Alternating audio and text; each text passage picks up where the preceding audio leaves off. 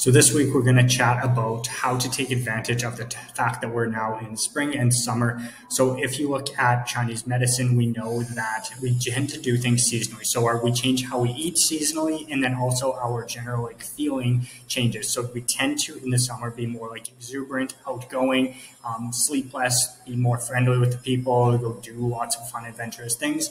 Then when wintertime comes, we tend to be kind of that more inward-looking self. We reflect, we do less, we sleep more. We want to sit inside and read a book instead of go and do some fun, adventurous stuff. We just kind of come back inward. So that's pretty normal to see the difference between summer and winter, and there's lots of reasons why that is. One of those is going to be the amount of sunlight that we're getting. A lot of the times, anyone who falls into kind of a winter slump or depression is going to find that winter is very tough because of that we get less sunlight, less vitamin D, which affects our emotions, makes us kind of that more kind of depressed, slumpy kind of self that doesn't want to do as much. And just having shorter days, our body naturally wants to sleep more. So we can take advantage of spring and summertime. If we tend to fall into those in the winter, now is the time that we can take advantage of the fact that the sun's out and our body naturally wants to be more outgoing and do more stuff, so that when next winter comes around, we put in some habits and routines that are going to help us through that slump so it's not as bad.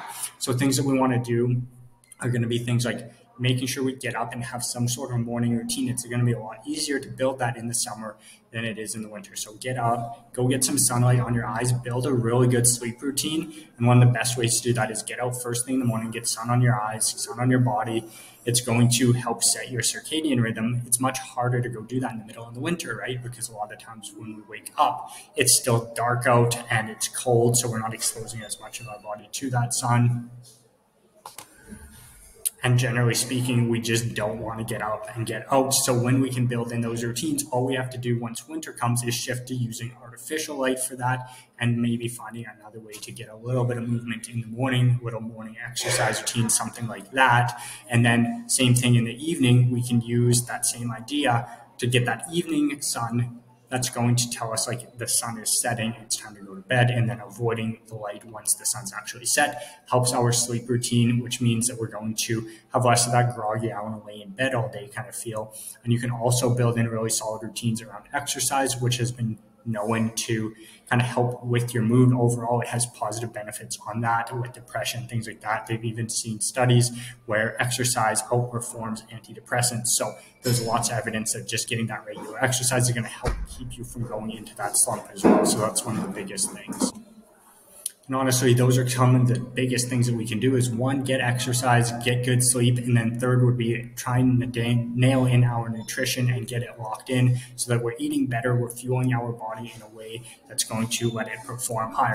Think about if you're a car, putting low quality gas in your tank versus that high octane, good quality gas, it's going to run better on that. We can do the same thing with our diet.